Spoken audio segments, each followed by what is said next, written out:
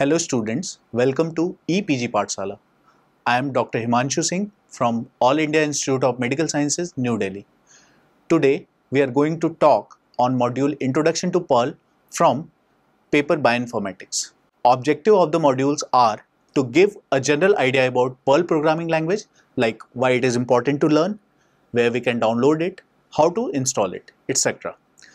We will discuss about data types of the scripting language, including scalar, array, hashes. After that, we will see how to write basic Perl script, how does it work, and we will also discuss about some basic Perl functions. At last, web resources of freely available Perl modules along with their utilization will also be summarized. Why Perl? Perl stands for Perl Extraction and Report Language. Comparatively, it is very easy to learn and use. Unlike other programming languages, it is loosely typed. Even we do not need to specify type of data while scripting. The Perl interpreter chooses the types based on the context of data itself. Perl is good for string manipulation and operations on files. Majority of data present in the biological world are in the form of string. Therefore, Perl has become one of the crucial programming languages involved in the development of bioinformatics tools. Perl installer is freely available to all operating systems such as Linux, Mac, Windows, etc. Perl is pre-included in Linux and Mac. However, in Windows, it is needed to be installed. It can be freely obtained from website perl.org, where two Perl installers have been deposited, namely Strawberry Perl and ActiveState Perl. In this module, we will be working with ActiveState Perl on Windows platform. After clicking on ActiveState Perl, we will be directed to download page where we can download Perl installer as per the configuration of our system. x86 installer should be downloaded for 32-bit operating systems and x64 for 64-bit operating systems. And install the Perl. For this module, we have installed 64-bit operating system Perl interpreter. Perl runs on command line interface. Therefore, to check whether the Perl is installed or not, we need to open the command prompt. To open the command prompt, first we click on the Windows Start button, then type CMD in the search box and press enter. The command prompt will be opened. Then, to check the status of the Perl, we need to type the command Perl -v. Here, Perl is written to call the Perl interpreter and -v switch is used to instruct interpreter to provide information about version of the Perl. After pressing enter, the information about Perl appears on the screen. If there is no such message appears at the command prompt, then it means that Perl is not installed properly in the operating system. Then we need to again install Perl. Perl help system. Perl documentation or help utility is also included with itself. To get information about Perl or its associated functions, we do not need to search for any other resources. We can get it all the related information and help from the command prompt itself in Perl. The function PerlDoc is inbuilt for this task. For example, suppose we want to know what is Perl. In this case, we need to just type PerlDoc in Perl command prompt, and then it will display all information related to the function at the CMD screen like this. Before starting our first program, we need to know few important points about Perl. We need a text editor to write the program. For example, Notepad, Notepad++, gedit, etc. In this module, we will be using Notepad++. In Perl, the file extension used in Perl scripting is .pl. We need to write our program in text editor and save it with .pl extension. Now, we will write our first program. To avoid confusion, we will create a folder on desktop dedicated to the Perl scripts and keep all the related files in it. At first, we make a folder at desktop and name it, for example, Perl. Then Open the text editor by clicking in Windows Start button, typing Notepad in search box and press Enter. When the Notepad is opened, we can write our first program. For example, hash exclamation, then path of the Perl installer. However, it is optional in Windows. First line of the program is shbang or hashbang line, which starts with the hash and exclamation and points to the path of the Perl interpreter. In this script, we have included two pragmas, strict and warnings, that is loaded using use function. Warning pragma tells about typing error such as missing semicolon, missing inverted commas, etc. On the other hand, a strict pragma used when strict or explicit Perl coding is required. It forces Perl for a specific declaration of variables. Perl interpreter ignores lines start with hash symbol. Therefore, for future use, purpose of the program can be defined in the script using hash. Here we have mentioned the purpose as my first program. Last line of the program uses print function, which is used to print the statement, "Hello, welcome to the Perl world," at the command prompt. Here, /n is new line character, which is used to print message from the new line. Semicolon is a delimiter used in the Perl scripting. After completion of writing of the script, we need to save the file with .pl extension. Here we have saved the script file as first_program.pl in the Perl folder, like this. To run Perl script first_program, we need to go to the Perl script folder on the desktop by using command prompt. Here, by default, current working directory is Lenovo folder, which is mentioned before the greater than symbol in the command prompt. To go to the Perl folder, first we need to know the path of the Perl script. To know the path of the Perl script, first open the Perl folder at the desktop. After opening the folder, copy the path of the folder like this. Then either paste or type the path of script at the command prompt followed by cd command. Cd is a Windows command to change the directory or folder location. And further, the current working directory can be seen at the command prompt. Now we can run the Perl script by typing perl space program name.pl. Here the program name is first_program.pl and then press enter. And the output is hello, welcome to the program. Perl data types. Like other programming languages, Perl knows about different varieties of data. Perl has three basic data types: scalars, array of scalars, and hashes of scalars. Scalars are variables which can be either a number, a string, or a reference or address of a variable. They always preceded by a $sign. For example, here scalar $age is equal to 21, which is integer value. $name is John, which is string, and the third scalar is $marks, which is a float value.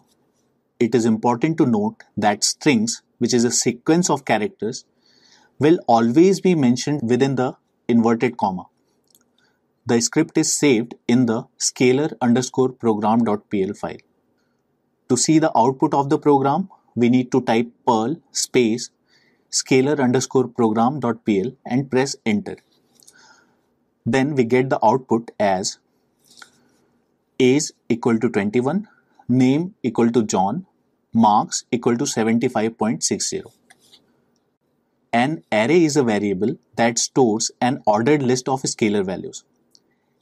Array variables are preceded by an @. To refer to a single element of an array, we need to use the $sign with the variable name followed by the index of the element in square brackets. Here, two arrays have been created. First, array with integer literals or values, and second, string literals or values. Both arrays have similar number of elements, that is 3. So indexing will be 0, 1 and 2. To print a specific element of array marks, we need to write $array name with index in bracket. In this case, to print first element of the marks array, we need to write $marks1, etc. Similarly, other element can also be accessed. The output of the program will be marks 0 equal to 65, marks 1 equal to 70, etc. Perl provides a number of useful functions to add and remove elements in an array. For example, push function. It pushes the value of the list onto the end of the array. Syntax is push at array list. Here, list is element which is to be added in the array. Pop function. It pops off and returns the last value of the array, and the syntax is pop @array. Third function is shift. Shift function shifts the first value of the array off and return it, and it shortens the array by 1 and moving everything down. Syntax is shift at array. To prepend the list in front of the array, we uses unshift function. It returns the number of element in a new array whose syntax is unshift at array, list. Here, list is the element which is to be added in the array. A hash is a set of key values pairs. Hash variables are preceded by a %sign. To refer to a single element of a hash, you will use the hash variable name preceded by a $sign and followed by the key associated with the value in the curly brackets. Therefore, it is also called hashes of scalars. Hashes are created in one of two following ways. In first method, we can assign a value to a named key on 1-by-1 basis.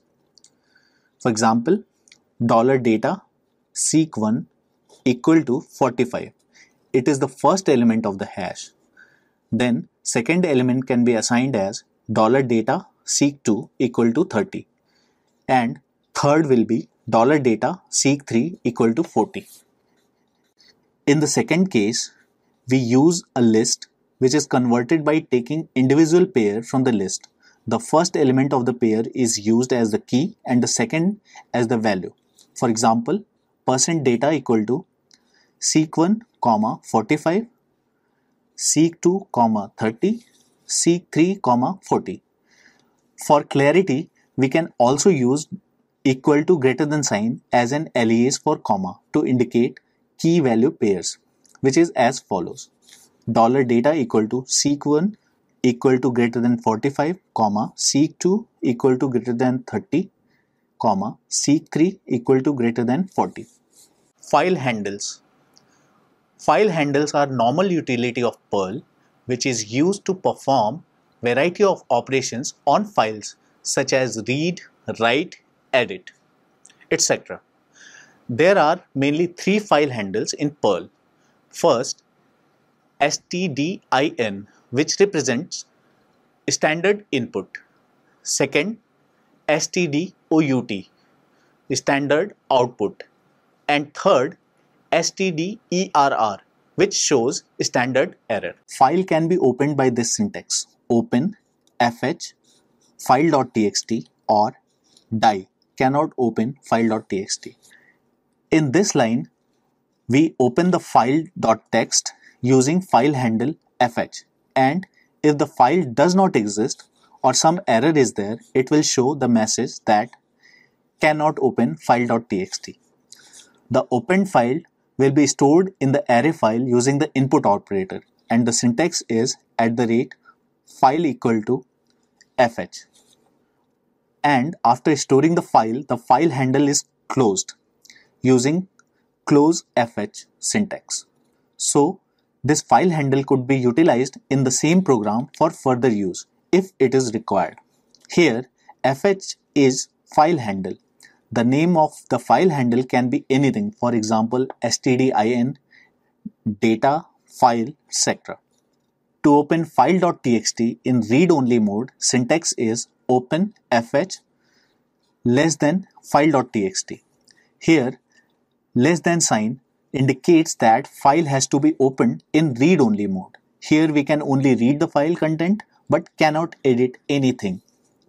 To open file in writing mode, greater than sign will be used. Rest of the syntax is similar as above. For example, open fh greater than file.txt. It gives liberty to edit the file. Perl conditional statements help in decision making, which require that the programmer specifies one or more conditions to be evaluated or tested by the program, along with the statements to be executed if the condition is determined to be true, and optionally other statement to be executed if the condition is determined to be false. Perl facilitates several conditional statements to deal with decision-making problems. For example, if statement, if else statement, if else statement, etc. If statement. In if statement, the code will be executed only if the condition is true. Otherwise, the code will be terminated. The basic structure of the if statement is if under bracket condition, which can be expression, and in curly bracket statements are there. Second statement is conditional statement is if else statement.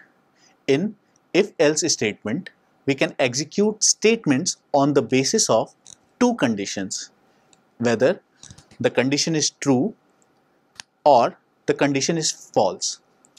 If the condition is true, it can execute the first statements, otherwise it will execute second statements, which comes under else. The basic structure of if else statement is if under bracket condition, which might be expression, and in curly braces statements. After curly braces, else.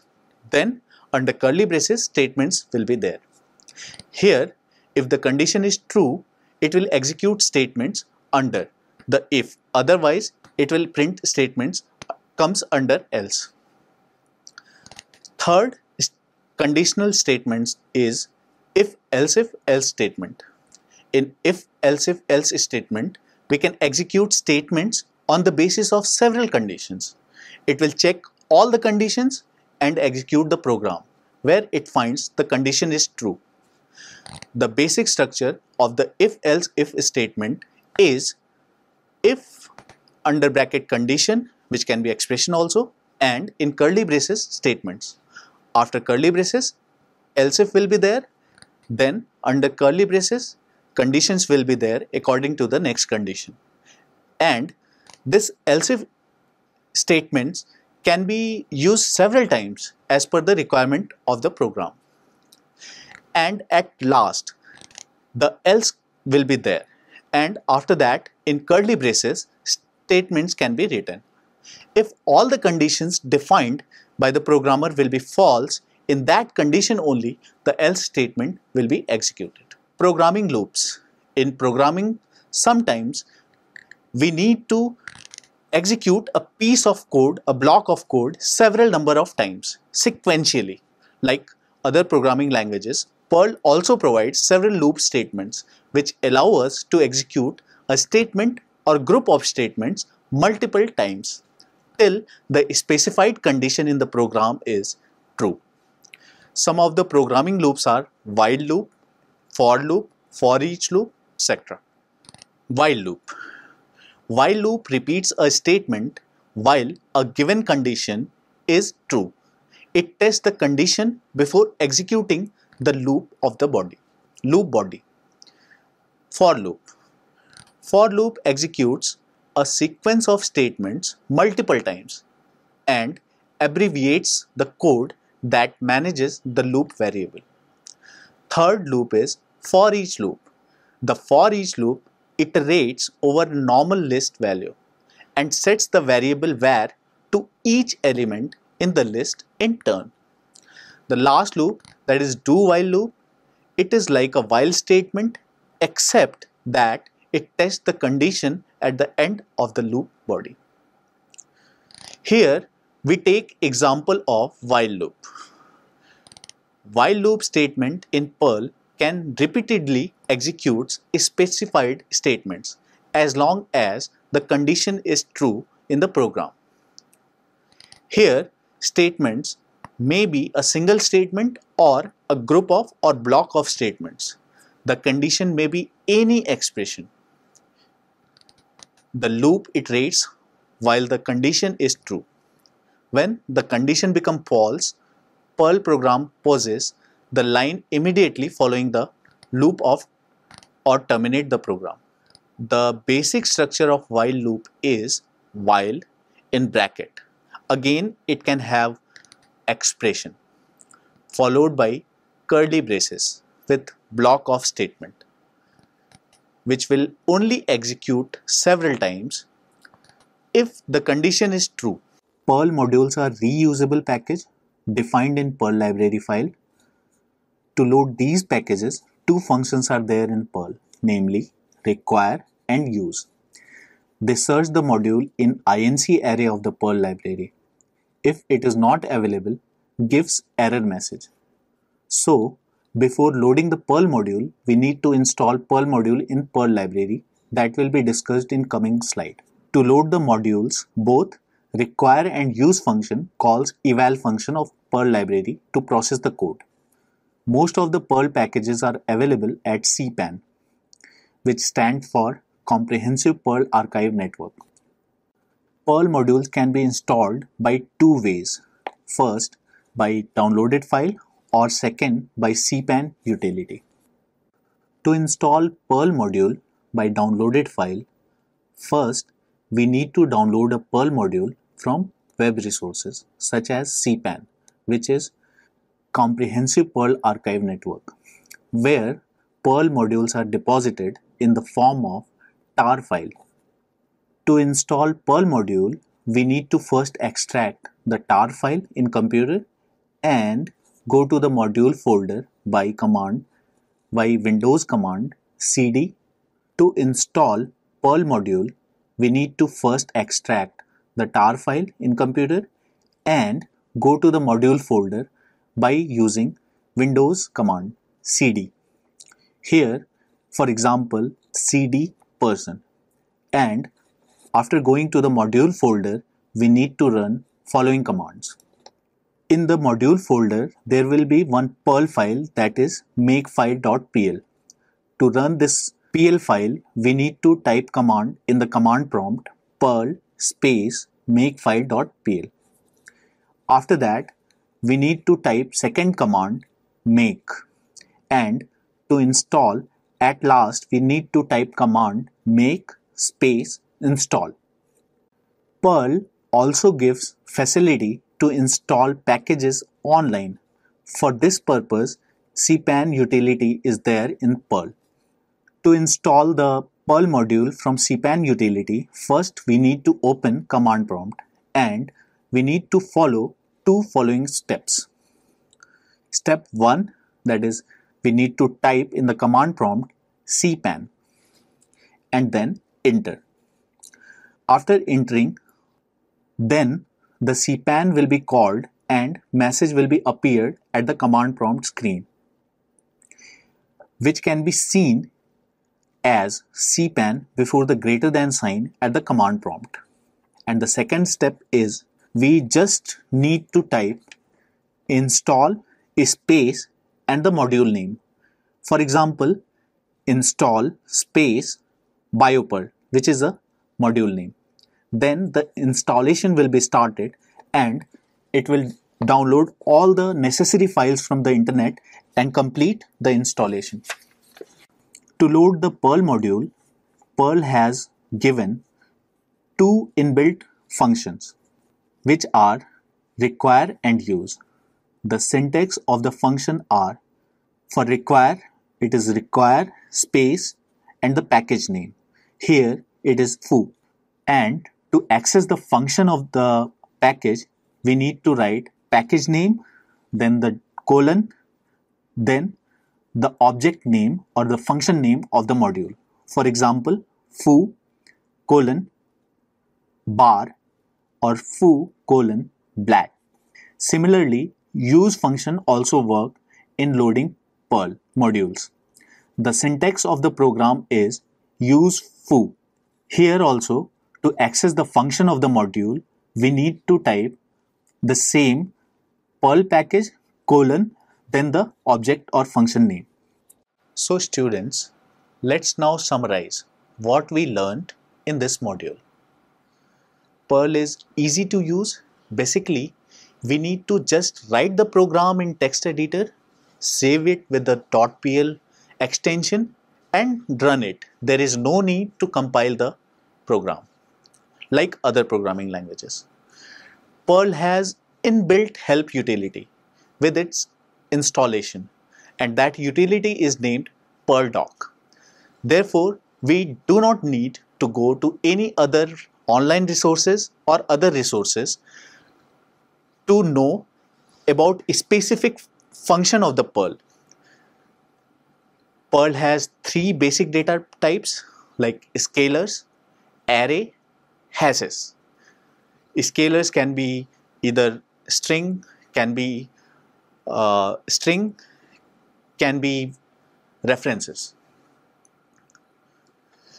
To specify one or more conditions, Perl has conditional statements such as if-else, if statement, if-else statement, unless statements, and many others.